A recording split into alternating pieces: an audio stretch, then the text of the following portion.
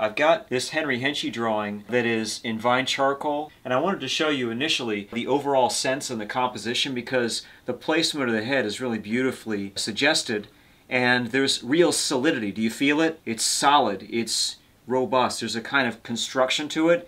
And so what I want to do is kind of zero in. I've got my little remote control here, and I want you to notice as I zero in, I know it's kind of awkward, so just bear with me for a second, but as I get closer and closer, there's a kind of dissolution of the form sense. Even though you would think that everything would be very exacting in through here, you get a sense of all of the total solidity of the form and the idea of conspicuous structures and through here and all through there. It actually kind of dissolves, and you don't get an edge. I'm going to keep going unless it's too close. This is one of the great things about our adventures together here on Zoom. It's just something really wonderful about the way that he's captured the individual.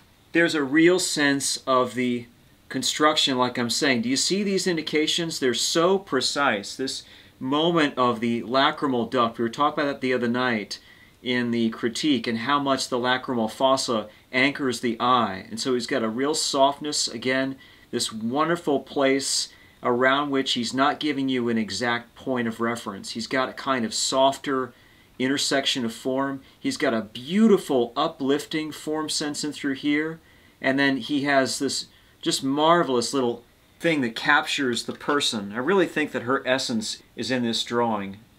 It's pretty cool how we can do this, right? Let me just move my camera.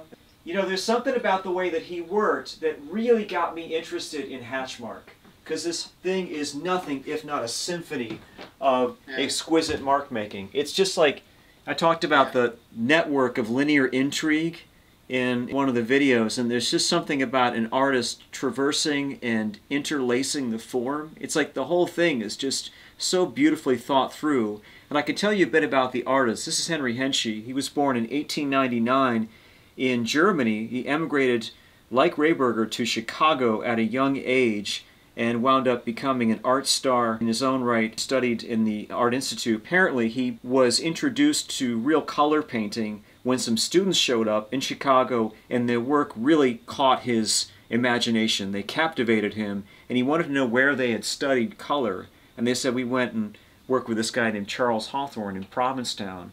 So that changed Hensche's whole life, his whole existence, and he moves to Provincetown, I think in 1919, and he wound up becoming the assistant to Charles Hawthorne, who really was one of the biggest of big deal instructors. Hensche called him the most important instructor of American painting in the history of the country, and Hensche became his assistant, and later was the one that took over the school in 1930 when Hawthorne passed of renal failure.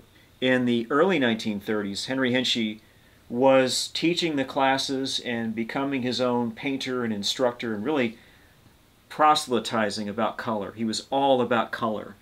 I think this influences drawing because what you see in his drawing is a real flatness. It's like a flat shape accuracy, and I mean flatness in a very respectful way. He had an amazing capacity in his drawing to capture the accuracy and the perceptual information that's in the person, and the good sense to know where and how much to emphasize. And I'm going to put my hand out here so you can see the general scale of this drawing. There's something else that you might find interesting other than me gushing about all these forms. Like, I just love that little fold above the eye there and that marvelous kind of raised eyebrow to give her a sense of defiance. This lady, I believe, in fact I'm certain of it, this was a drawing that I purchased, portrait of a woman, and they didn't know who it was, but I know it's his wife. And the reason I know it's his wife is because this is a drawing from around 1934, and it's the same person in the same position. Isn't that cool? This is a photograph. It's a bad photo, but her name was Ada Rayner. She came over to the U.S. as an English nanny, and she became his first wife.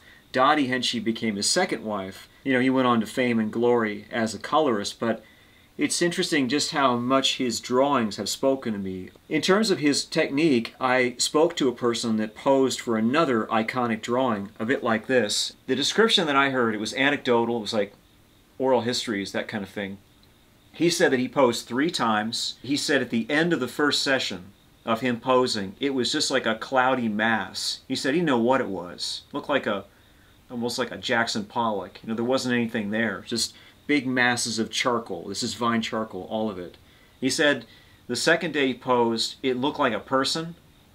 There was some sort of a sense of an individual coming out of the mist, so to speak. And he said the third day, he said, it was me. And so this gives you kind of an insight into the way that this artist, extraordinary draftsperson, would have constructed and built the drawing in this cohesive way to try to go after this network of forms. As I said, this intrigue, this just wonderful, awe-inspiring way of being so directionally flamboyant and cognizant of what he was trying to do, and just take full advantage of the poetry. I think every mark in there is just like I said, a little song, a little symphony. There's no wasted line. And so that's what appeals to me about this drawing. It's in most cases we have that reductive or subtractive where he's going after these edges between his hair shape and his zygomatic, but here we have a conspicuous vine charcoal mark. So you had to think that the artist was sharpening constantly. And then look at the mouth, the way he's diffused the sense of the mouth and its intersection with this overall chin structure. Just a wonderful thing. There's a nice little indication in the eyelid right there where you get what you need. I think he does it in a couple of places. He does it on this eyelid, does it on that eyelid there. You don't really have to focus on the full eye. There's just a kind of indication for you of where the artist wants you to see what's going on. And he really pulls your attention toward the sharpness by an expert manipulation of the edges.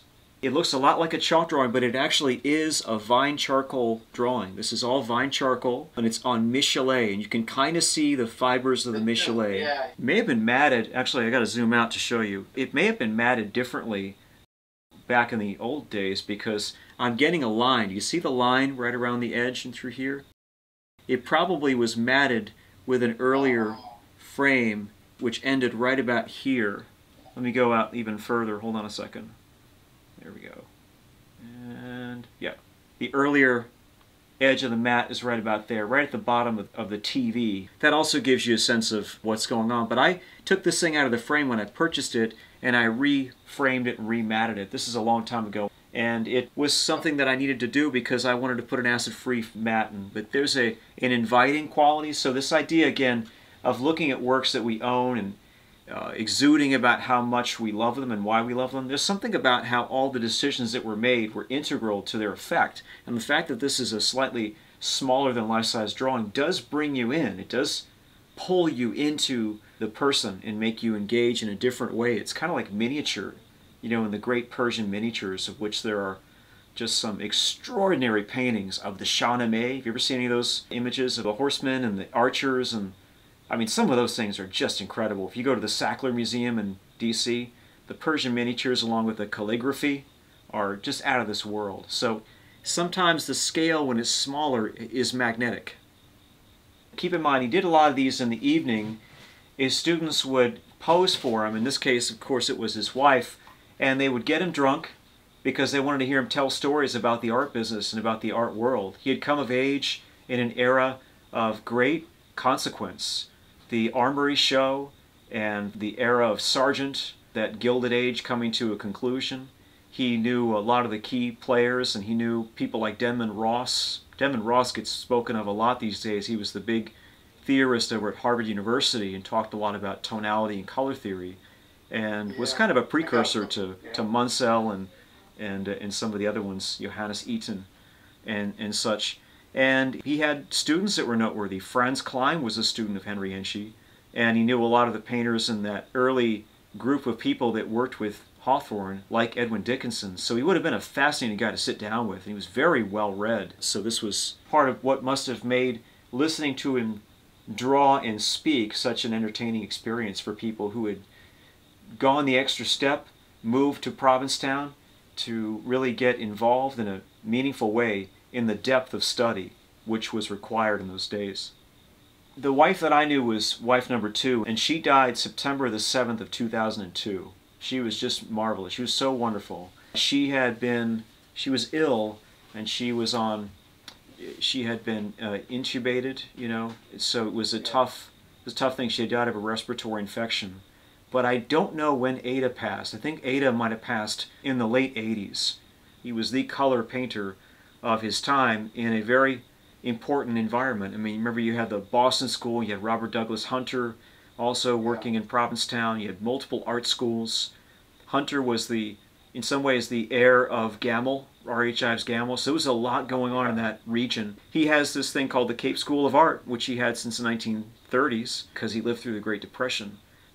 And, you know, it's just, you look into people's lives and there are all of these things which affect their lives profoundly, and most of them are negative, just like we see in our own lives. Our lives are affected by things, by failure, by tons of rejection, and you have to figure out a way to channel that and sort of absorb that and expel it in a way that gives you a boost, gives you an inspiration to try to make a newer, a finer day, a finer tomorrow, because that's what your industry requires. It doesn't crave failure and depression, it craves inspiration and exuberance for what the next piece can bring. And you do get a sense of that in his work, which is pretty nice. Certainly there's a lot of influence here.